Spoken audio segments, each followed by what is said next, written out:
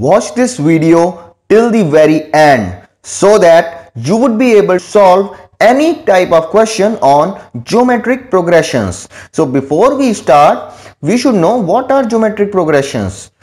Let us see, he is a magician, and for the first person he has produced a gift. For the second person he has produced 2 gifts, and for the person 3 he has produced 4 gifts. For the person 4 he has produced 8 gifts. So for each person he is just multiplying the gifts. Okay, for the first there is 1 gift, for the second 2, third 4, and fourth 8. So 1 2 4 8, we can clearly see that he is multiplying by 2. So that becomes a geometric progression in which there is a common ratio. Here the common ratio is 2, that is the multiplication factor, right? So let us see how we can solve any type of geometric progression. Let us consider this is a geometric progression. These are all the terms in the GP. A1, A2, A3 up to AN are the terms in GP. Then the nth term formula is Tn equal to AR raised to the power n minus 1.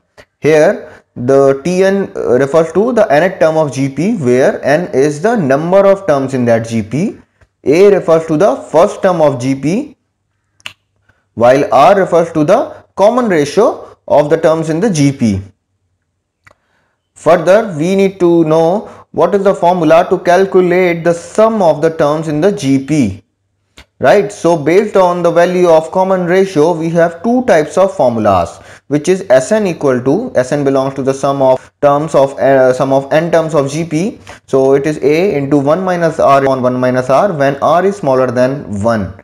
While the other formula is Sn equal to A into R raised to the power n minus 1 upon R minus 1 when R is greater than 1. You can just pause the video here so that you can memorize all these formulas. Then if a GP is given in which there are several terms like A1 plus A2 plus A3 plus A up to infinite. So sum of infinite terms of GP is A upon 1 minus R. That's a simple formula. Let's go to the question. If the 7th term of a GP having all positive terms is 729 upon 1024 and the first term is 4, then you need to find the common ratio. So what are given in the question? You have T equal to which is the 7th term, T7 equal to 729 by 1024, A equal to 4, and we need to find a common ratio. Now we know the formula for the nth term of GP, which is Tn equal to AR raised to the power n minus 1. So we just put the values here. 729 by 1024 equal to this. We will go ahead further with solving this question, and you can pause the video anytime in order to get a better understanding of all these steps. So R raised to the power 6 equal to 3 by 4 raised to the power 6. So R equal to 3 by 4. Now here we have considered the value of common ratio as positive only. Why not negative? Because it is given in the question that the GP is having all positive terms. So obviously the ratio has to be positive only, because if there is negative ratio, then the terms will also go negative. Okay, so that's why it is the positive value of the common ratio, which is 3 by 4. That is the answer.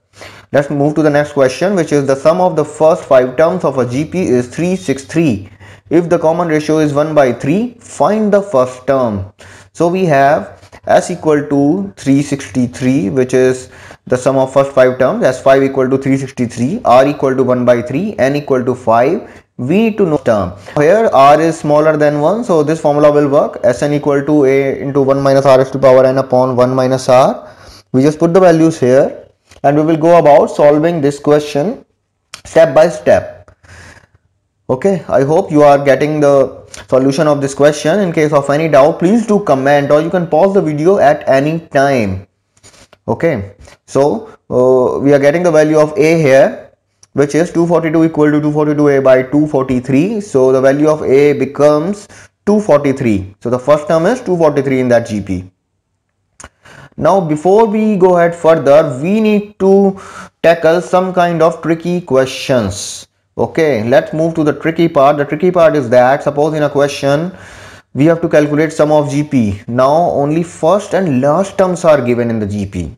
Okay, and the number of terms are not given. So how would you calculate the sum in that case? Because the number of terms are not given, you can get confused how to solve this, and these kind of questions you can get in competitive exams. So we are giving you a formula for that, which is sum to n terms of a GP is r into last term minus first term upon r minus 1. This is when r is greater than 1.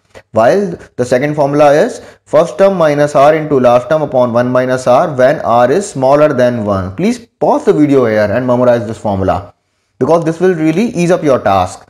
Next question, find the sum of the terms of a GP if the first term is 4 and the last term is 1 by 64 and the common ratio is 1 by 2. So what we are given in the solution, that first term is 4, last term is 1 by 64, r is 1 by 2, and we have to calculate the sum.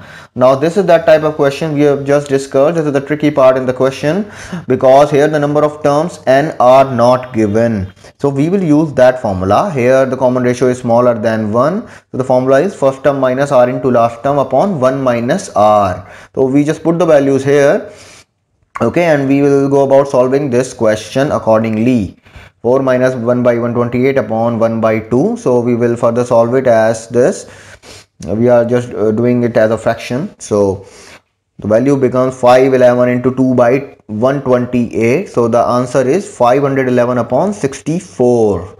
Okay, let's move to the next question, which is find the last term of a GP whose first term is 9 and common ratio is 1 by 3.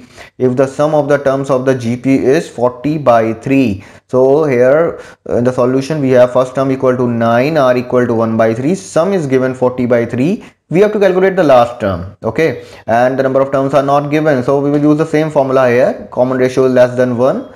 So the formula for sum is equal to first term minus r into last term upon 1 minus r. We will put the values here. So 40 by 3 equal to 9 minus 1 by 3 into last term upon 2 by 3. We will go about solving this fraction as 40 by 3 into 2 by 3 equal to 9 minus last term upon 3. So 80 by 9 equal to 9 minus last term upon 3. Last term upon 3 equal to 9 minus 80 by 9. So last term by 3 equal to 81 minus 80 upon 9. So we are just getting the solution here. Last term by 3 equal to 1 upon 9. Therefore last term equal to 1 upon 3. That's the solution.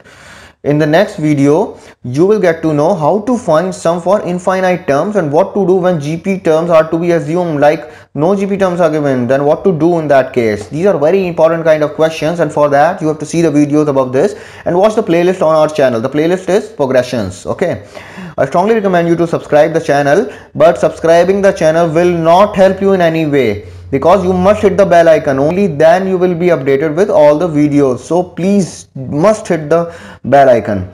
Okay, your feedback is very important to us. So whatever doubts you have, just comment below and you will get the reply instantly.